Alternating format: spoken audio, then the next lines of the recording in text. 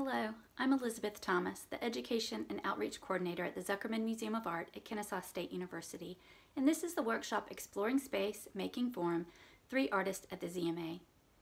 I wish you could be on campus to experience the Summer Arts Intensive in person with other young people your age, but since that can't happen at the moment, we want to virtually share with you some of the art we have on display in our galleries.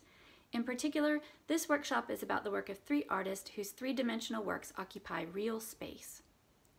At times in this video, you'll be asked questions followed by pauses to give you time to reflect on what is being asked. If you ever want more time to reflect than what is given, please pause your video or rewind to hear any parts over again. Following this presentation, I encourage you to try some exercises to create sculptural forms of your own. Some resources and suggested activities are shared in a PDF you can find underneath the link to this video. If you want to learn more about the College of the Arts, please fill out the form also found below this video, and sign up for our email list located on the bottom left of our website. Our museum is made up of 3 main exhibition spaces.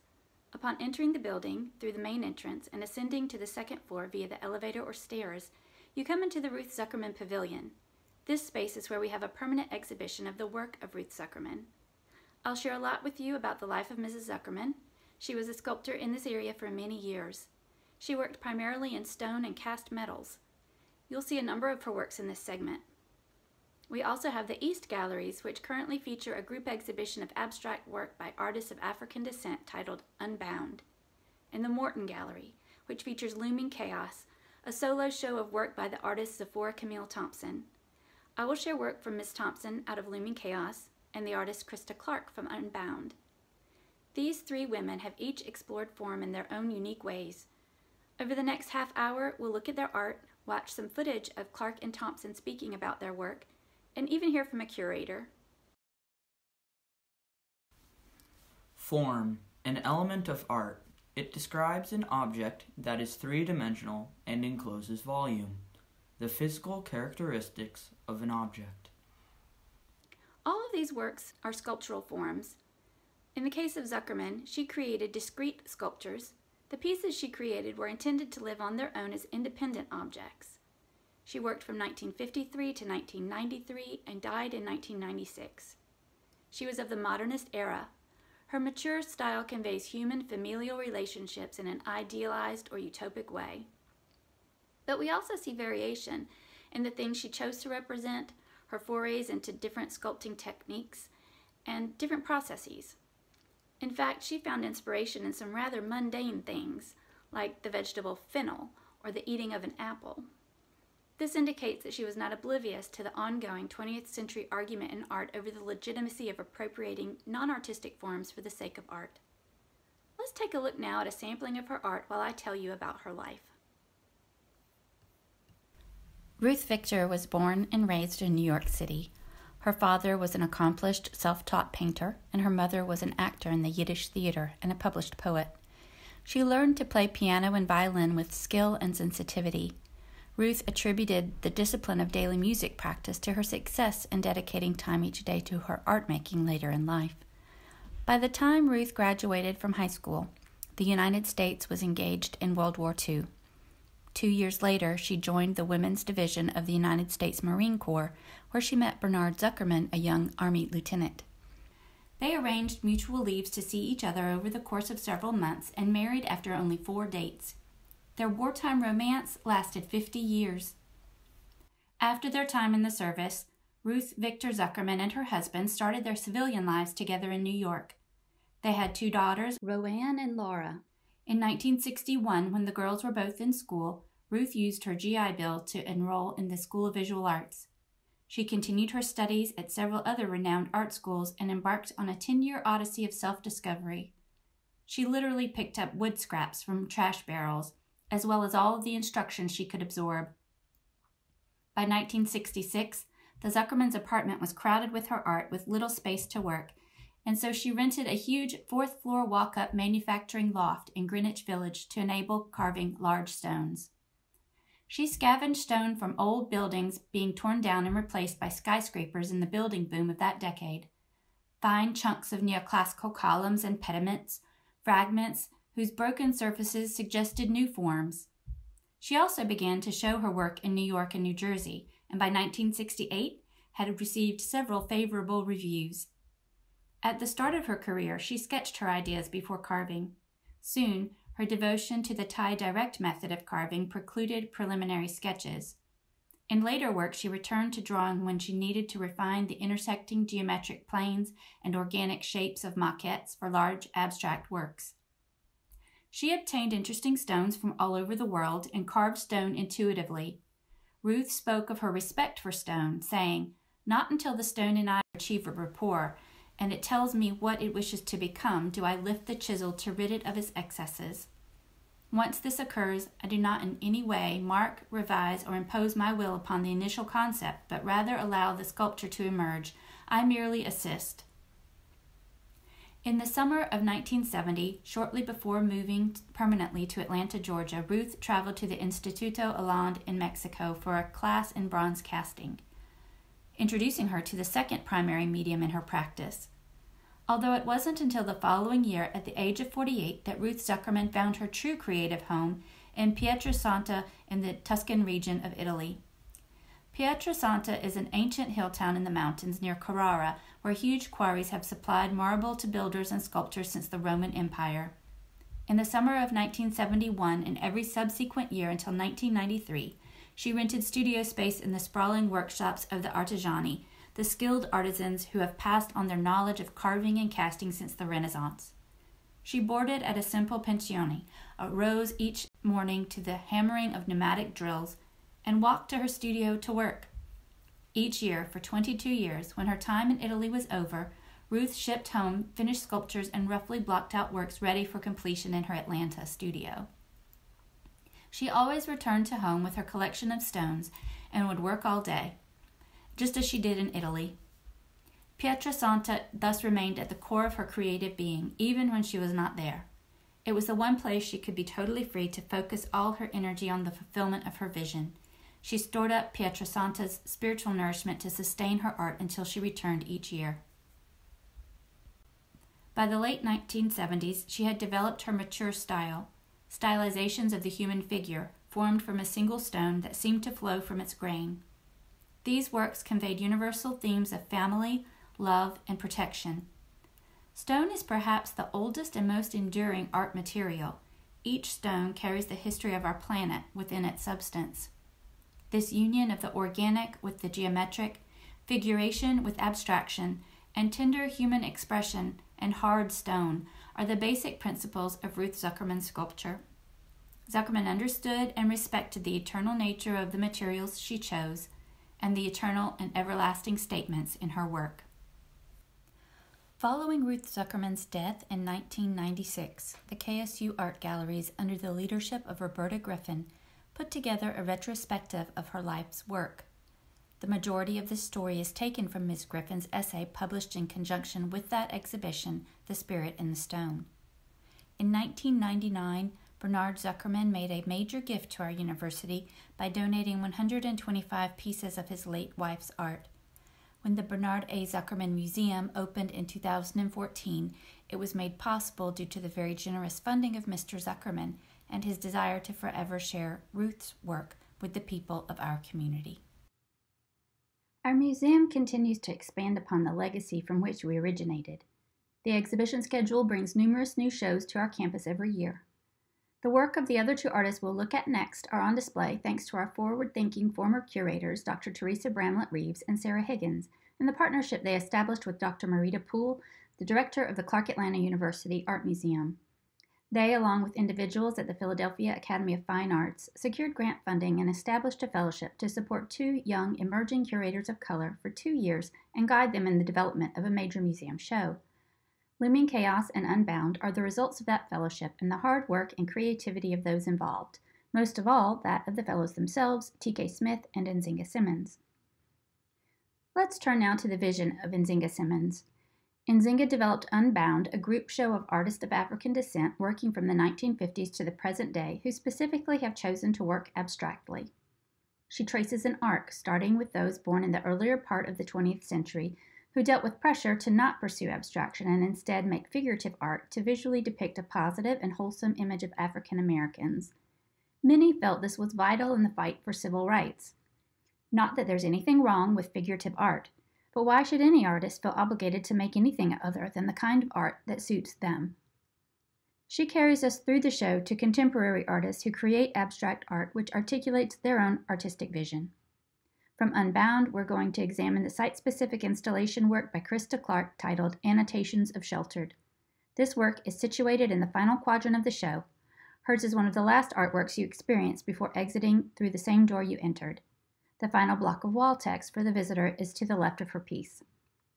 Krista Clark is an Atlanta-based artist originally raised in Vermont who completed her undergraduate art degree at Georgia State and her MFA in New York.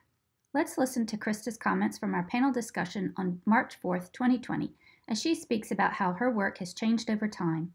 In the video clips from this panel, you'll see seated from left to right Nzinga Simmons, Krista Clark, Zipporah Camille Thompson, and T.K. Smith.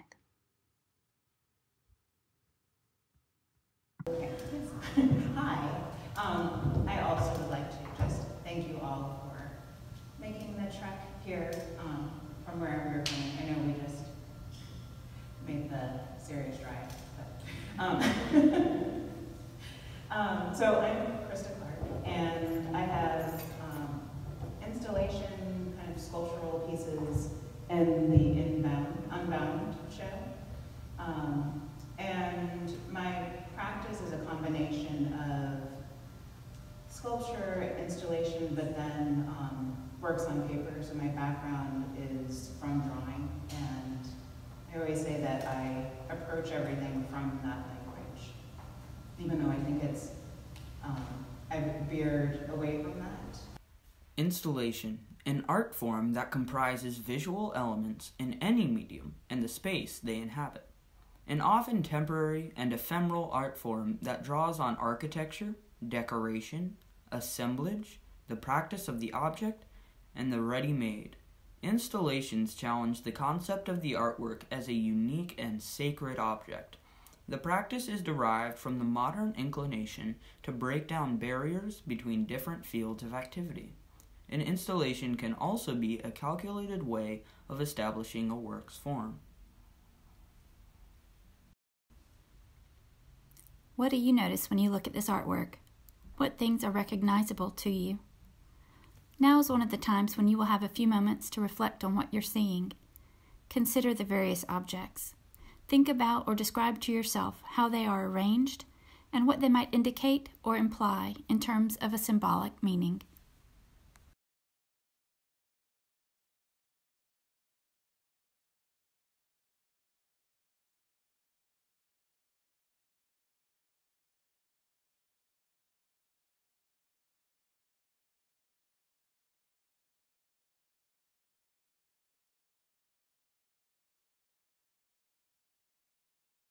Just in terms of when I was going to school, when I started my undergrad, when we were working, it was more about you had to clarify a specific discipline. And so now just that idea of having that larger, I'm a visual artist rather than I do sculpture or installation. So it's nice not to have to pinpoint a specific discipline anymore. And then in terms of, I can completely relate, and I think that's where our practices overlap. When I'm in the studio, it's very much about exploration. So I guess I think of myself as this explorer, be it on the paper, just in a two-dimensional space, and trying to figure out within my own kind of organic language of drawing, or exploring the space of the site-specific space, and just thinking about what does it mean for me as an artist, as a Black artist, as a woman artist, to work with those materials. So to work with, for lack of a better word, these kind of more construction materials, and also to put myself in that space of an explorer that is very compromised. But what does it mean when I take on that role? Or what does it mean when I take on that role of this architectural space, and for me to craft that space. Does that change that? Does that change that in any way in terms of that space of power? But ultimately, I think about myself as an explorer. Ready-made, a term coined by Marcel Duchamp in the second decade of the 20th century. Its use has now been extended to all approaches based on using an ordinary material, an image, an object, or even an idea with its ordinary qualities, its everyday trivialness. A desacralizing gesture, even if it is somewhat weakened by now. Are about these transitional materials, but then also transitional spaces, and being in conversation with a type of minimalist aesthetic. But for me, it is about disrupting that space. And so a lot of the gestures that I make in the work, I'm thinking about how can I kind of interrupt that order of minimalism. And then it is also ultimately about how we dwell in space. And so for me, something that's always been also, in addition to drawing, another underlying aspect of the work that it's really coming back to is about really about shelter, and that's something that was there early on in when I was just working primarily with drawings, or more so with works on paper, and again veered away from that. But that's and really especially with this show, really thinking about that space of home and that space of, but even beyond that, just what is the structure of shelters and the importance of that.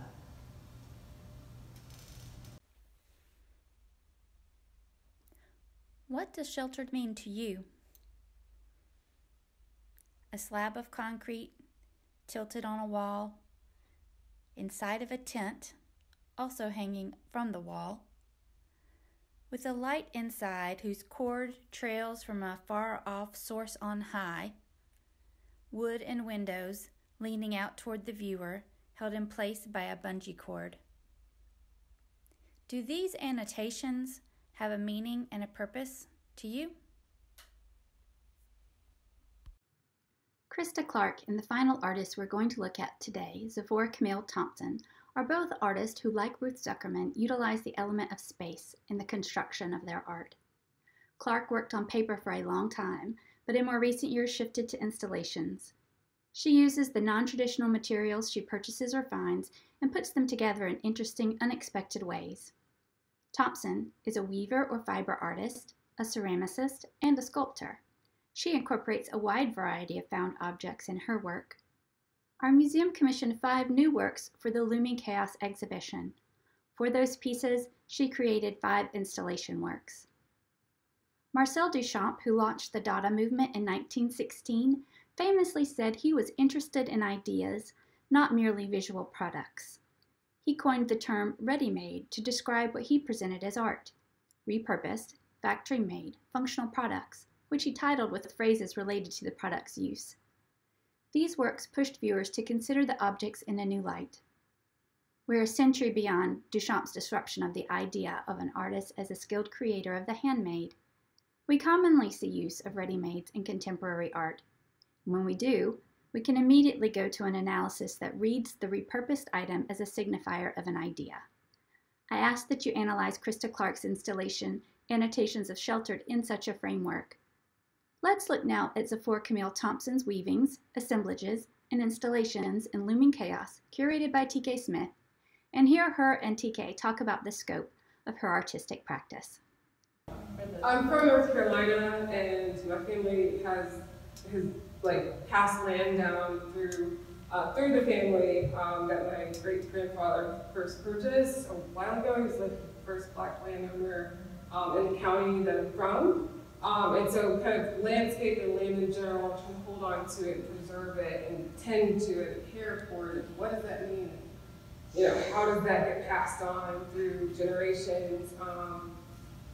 that's been something that I've always had to consider and wanted to consider and wanted to be very interested and involved in. And so from early on, it kind of started there. And then I think like just being very moved by places. And I love traveling. I love experiencing new places. I love the power of a place and an environment to really transport you and to make you feel like, wait a minute, where am I again? You know, and so also I'm really intrigued by like how a particular place can have you almost thinking that you are an entirely, like it will connect to a memory from somewhere else. It feels very familiar even though you've never been there before. I love that feeling. And I feel that a lot when I'm traveling. I'm like, I've been here before.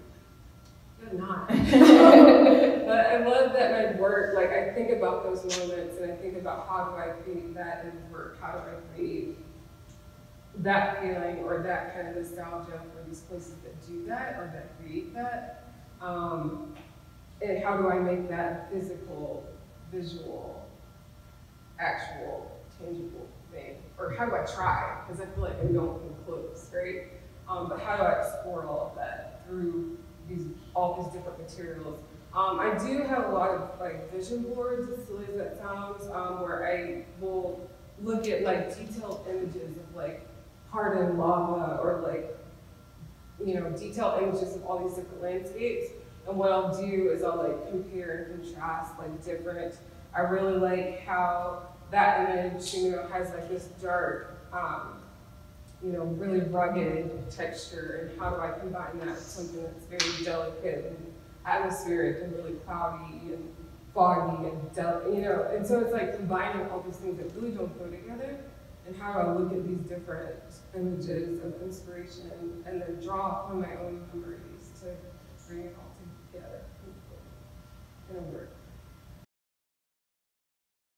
The language of abstraction was seriously there all along. And I fought it a lot early on.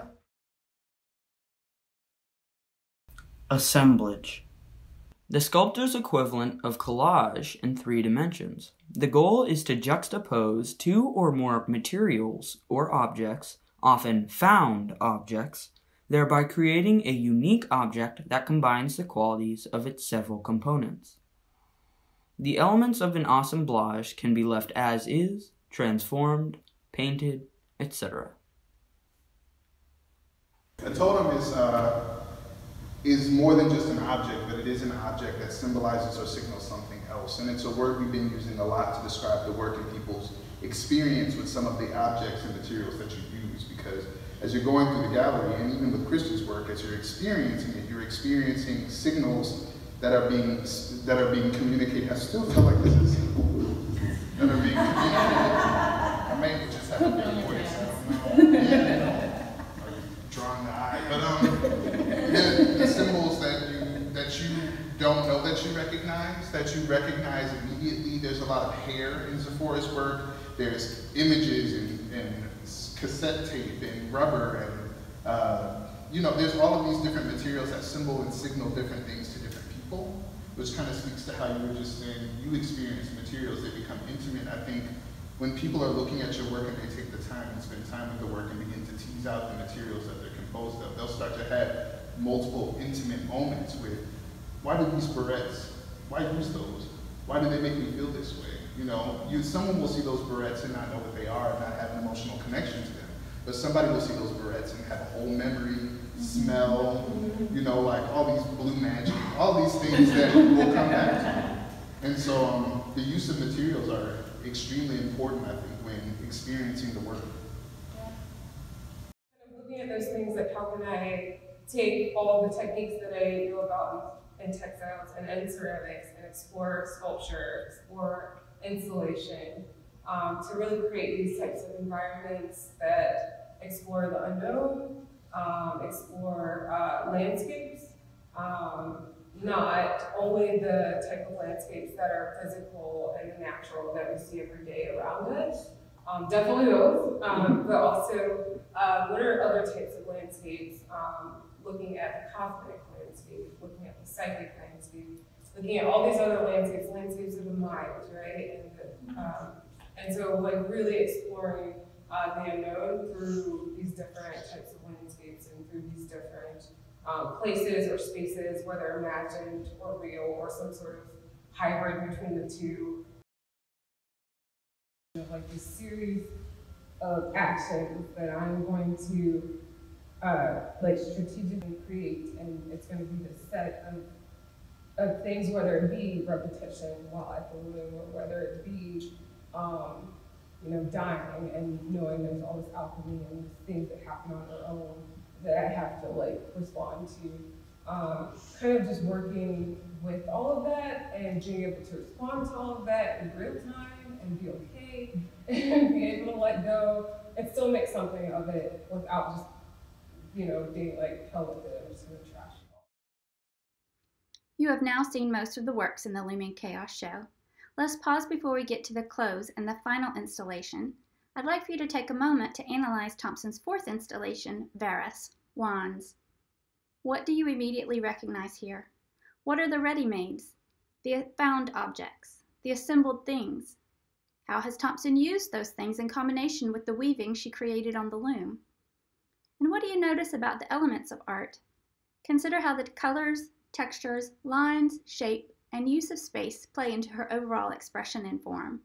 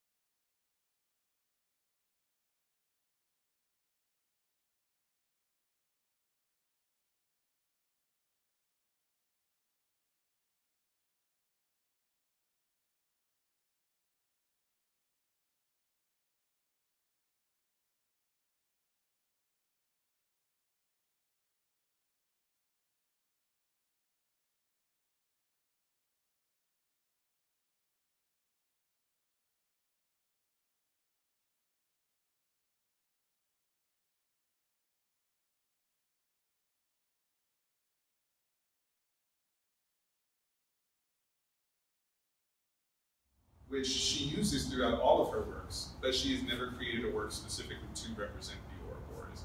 And so in the sketches, we talked about this huge ceramic snake that would be the center of this, and then all of these interwoven pieces around it.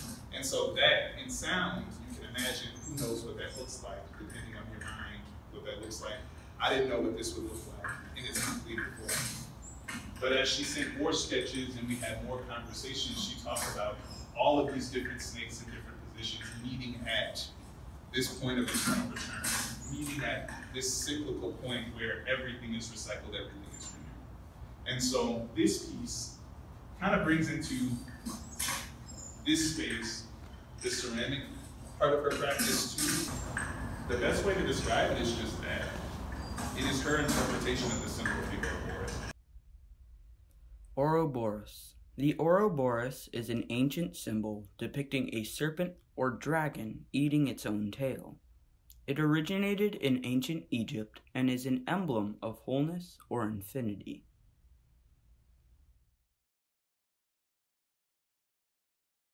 In my practice, I'm kind of investigating that.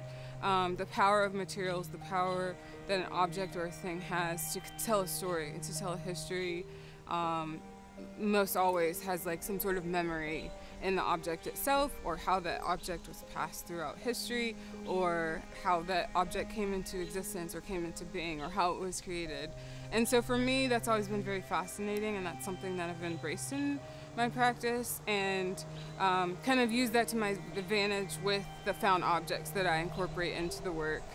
And I think there's this amassing, this need to amass and collect and bring together things that normally don't exist together or exist in conversation with each other, and that's kind of what I incorporate into the work pretty heavily.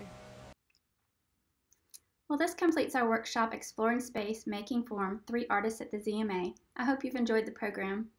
If you would like to see any of these works for yourself, please check out our website for information about our phased reopening this summer. Procedures for visiting will be announced as soon as they are determined. Unbound and Looming Chaos will hang until July 26th. After that time, will be closed for installation until August 29th when we open our fall exhibitions. The work of Ruth Zuckerman will always be on display. See the next slide for more resources, and I wish you a safe and productive summer.